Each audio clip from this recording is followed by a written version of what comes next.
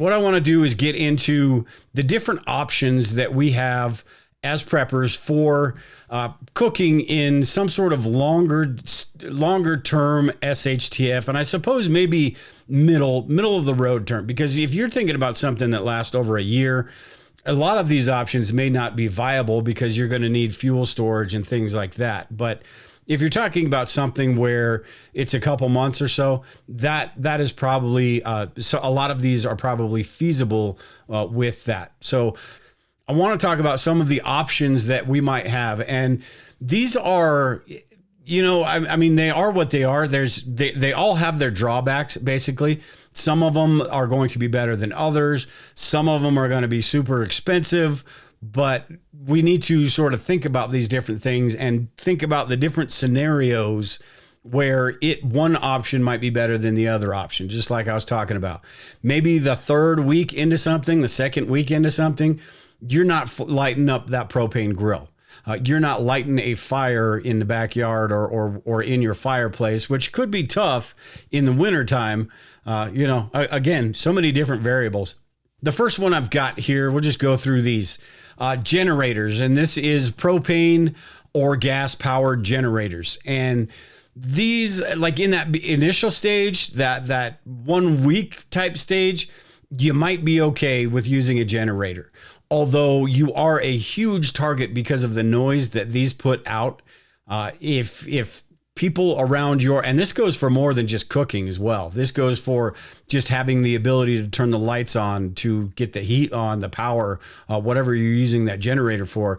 If you are the only one in the neighborhood that's got the generator, and when everything is dead silent because there's no electricity, there's nothing running, very few cars around, that generator is going to be, you know, it's gonna ring for miles and miles and miles.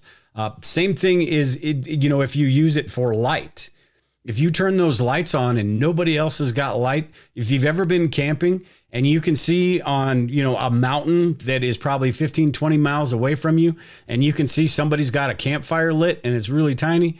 Same thing with, you know, the lights in your house. People are going to know that you've got something going on.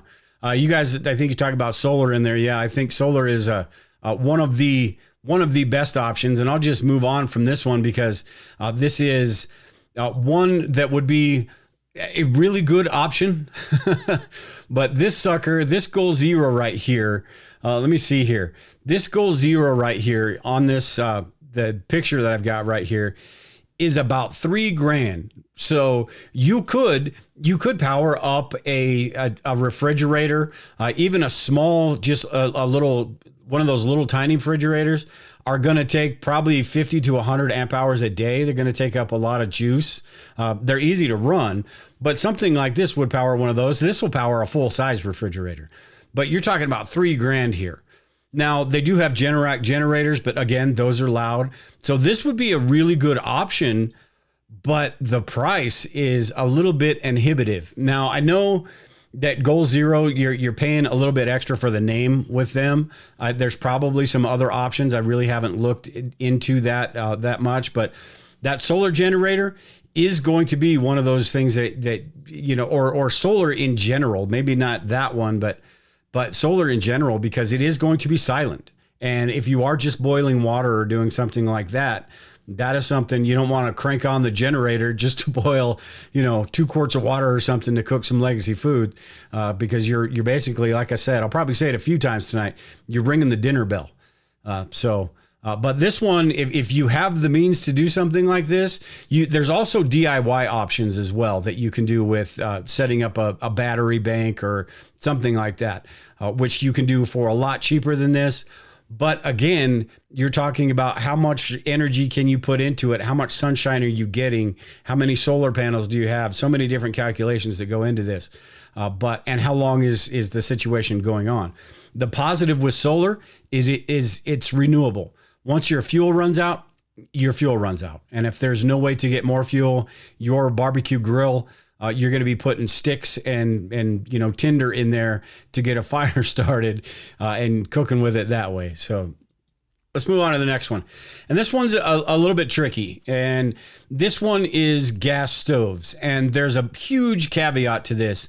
If you are one of the lucky people that have one of the older gas stoves because the government, you know, they love to put all these safety features and everything, right? They basically ruin gas cans. But these new gas-powered stove have what's called an interlock feature. And this interlock feature means that it's not going to work without electricity.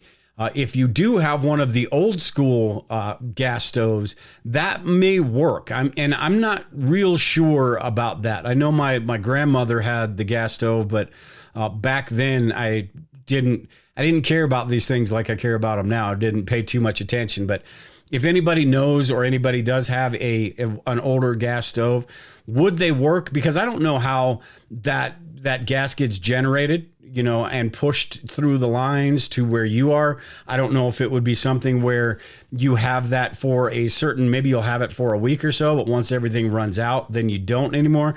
I don't know exactly how that works, but for some people, this could be an option. For most people, this is not going to be an option. It would be nice, though, because it gives you the ability to cook indoors, although it's still putting off a flame and all of that. But so at any rate, we'll move on from gas stoves here, and we'll go to the next one, which is the good old-fashioned wood fires. And you've got a lot of different options for this. You've got the fire pit. I've got a fire pit, a real cheap fire pit in the backyard. I'm actually going to do something a little bit better. You could dig a hole in your backyard, line it with rocks, do the old campfire thing. You've got the camp stoves that you could use if you're just, you know, boiling a pot of water or something small, maybe cooking some eggs, something like that. You could use one of those. If it is in the wintertime and other people are using their fireplaces, maybe you can get away with that. But again, you are going to be giving off those smoke signals. I'm sure you've all walked out of the house and you can tell when somebody's got their fireplace on and it smells like it might be right next door, but it could be a couple miles away. One thing, you know, with these as well is, you know, like I said, it's if you are in a situation where a lot of other people are using it, maybe it's cold or anything like that, but that might be okay. But you've just got to, you know, pay close attention to that. But a fire, that is one of those things where it's not, you know, renewable like solar is. But in my area, there are a lot of trees. Now, who knows how many trees there's going to be, say something lasts 2 months. I mean, I have no idea. Maybe it looks like a desert out here after that. But that is sort of a fuel source that, you know, could be sort of renewable. Granted, the trees you're going to cut down are probably fresh. They're not seasoned or anything like that. So, but it is, you know, one of those options that is something that you really need to think about, and something that it may be the only option that you have as far as getting it, whether it's you're talking about heating your home or whether you're talking about cooking some of the food you actually have. So, but at any rate, we'll move on to the next one, and it's sort of the same type of thing, but it's indoors. And this is a wood stove. We just recently put a wood stove insert into our fireplace.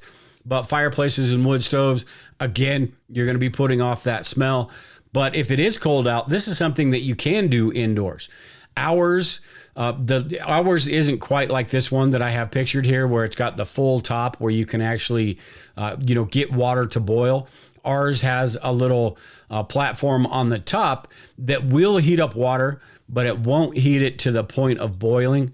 So it would be something that I would have to put in, maybe cast iron, maybe a Dutch oven, something like that. I would have to put it into the oven itself to get the water to boil, something like that. So the next one I've got here, and this one is by far my favorite, I think, and this is the All-American Sun Oven, or solar ovens in general. The All-American Sun Oven just works so much better than I've used a couple different ones, and it just works so fantastic. And the cool thing about this All-American Sun oven, well, there's a few different cool things about this, but one, it doesn't burn anything. Like the bread I made the other day, I actually took off for a little bit and came back and probably could have taken it out an hour before I did. And that video you saw in the beginning was this bread right here. And it was absolutely perfect. So it doesn't burn anything. It doesn't have that convection type heat, so it doesn't burn anything. The other thing that's cool about these solar ovens, the Sun oven specifically, I'm not sure about the other ones, but this doesn't give off any smell at all. I can stick this in, and I have stuck this in the backyard with my dogs and set it out there for, I made some pot roast in there. Set it out there all day long, probably 4 or 5 hours out there.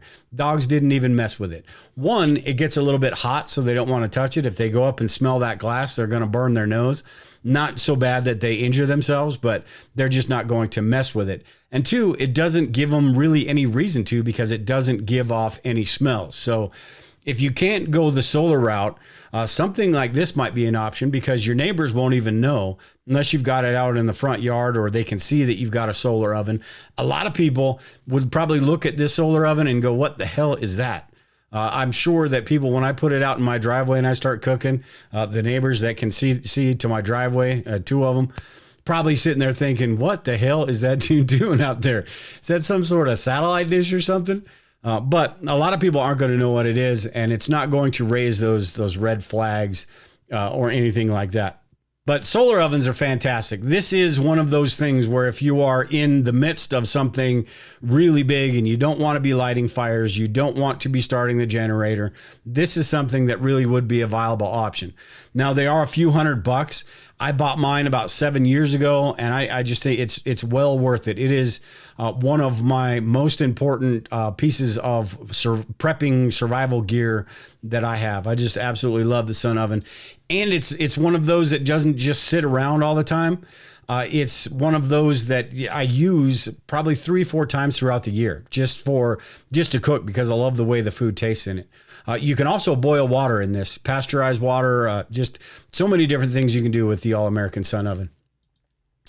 All right, let's move on here. The next one I've got is a propane grill, and this is the one that probably most of us have. And as long as you've got the one with the burner on the side, you're going to be able to boil water. You're going to be able to do a lot of things with this. But like I said before, this is going to be one of those that, you know, you're giving out signals that you've got food if you're lighting this up. So if other people in the neighborhood are doing it, maybe you're okay. If they're not, I don't know that I would be lighting the propane grill, but this is one of those options. I think everybody should have a couple small tanks of propane that goes with these. A couple, we have, like I said, I think I said last week or the week before, we have 3 of them here that we just continue to rotate through, because even it may be something sort of like the pandemic that is long rolling, but it may not be something that is completely everybody's out of food and they're fighting over things. It could be something, a job loss where you just can't afford to do the other thing. So propane is always something I think is an important part of your preps. Propane grills are good to have, but there are a lot of situations where it's probably a good idea or probably not a good idea to use those. Now, sort of along the same lines of those are the little Coleman stoves, and these will put off less of a smell, but they're still, people are still going to know you're cooking. The flames are smaller. As long as you cook things like in this picture right here, as long as you're cooking things in the pan, you're not getting the juices and the flavors and all that dropping into the flames and burning off and, you know, sending the aromas all over the neighborhood. That might be better, or that might be okay. These also have the smaller cans. What's good about these types of grills are they are portable. So if you do need to get the heck out of Dodge, you're you know, bugging out for a little while, things have gotten so bad you need to take off. These are, good luck getting the propane grill in the back of your truck or the back of your car. But this Coleman stove will fold up nice and neat. And this is sort of the same one that I have, a little bit older model. This might even be a newer one, but these are good to have as well. The last one I have here on this list is back behind me. I've got this Instafire stove, this Vesta Instafire up here, and it's canned heat basically. And these are, if you're thinking about if a situation where you'd need to cook indoors, these are a viable option. You do need a little bit of ventilation because they do, you see caterers use these all the time, but they're usually in big banquet halls and things like that. So if you're using this in a small room, whether it's to heat up that room, bring it up a few degrees, or, cook, boil water, do whatever you need to do, you are going to need ventilation. But I did a video on this, and it absolutely will boil water. I'd fried an egg on it. It brings up the temperature of a room, and all I had was the door cracked. I didn't have a window up or anything. Brought it up, I believe, like 5-6 degrees. If I would have left it on more, it probably would have brought it up a little bit more. But Sterno, canned heat, all of these different things are good to have. I've got a whole case, a couple cases right here of the high heat Sterno. The Sterno itself, Sterno brand canned heat, doesn't, I did a comparison of the different types, and I've got this 7-pin, the extra hot canned heat that Vesta sells, and then the Sterno brand. And the Sterno, it'll get hot enough to boil water, but it takes a whole lot longer. And then you've got the 7-pin, which was the cheapest stuff I could find, and it actually burns a little bit hotter than the Sterno. And then I was wondering about the Vesta canned heat, the extra hot, if it really was. And it actually really is extra hot. So it is worth that few extra bucks if you want to make sure that you're going to be able to cook something, make sure you're going to be able to boil water and do it quicker and not have to expend as much fuel in those canisters than you would normally with, say, the Sterno or something like that. Now, this is not the most cost-effective option out there either. So just keep that in mind. But it is something, if you've got a few of these different options, you can pick and choose what the situation dictates that you do. As far as if you need to do something without the heat going on, without the smoke and the smells and things like that. Think about some sort of solar option. You've also got like the hot plates. I have this on here as well, but I wasn't sure I wanted to bring this up because hot plates are just not that practical.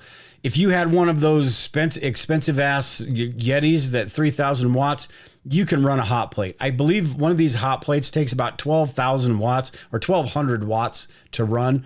So they are not the most practical as far as energy usage, but you can use them indoors and all of those things. So if you've got the ability, you've got the alternative energy plan to use that stuff, more power to you. But it's just, I think it's important to have all of these, or think about all of these different options, and think about what you would do in different situations, in different scenarios, right after a disaster. If things are kicking off around you, things are getting pretty bad, and you're not going to want to light that fire, what other options do you have? And the fallback is always that canned food, right? The SpaghettiOs, the canned peaches, the canned green beans, things like that. Those will do.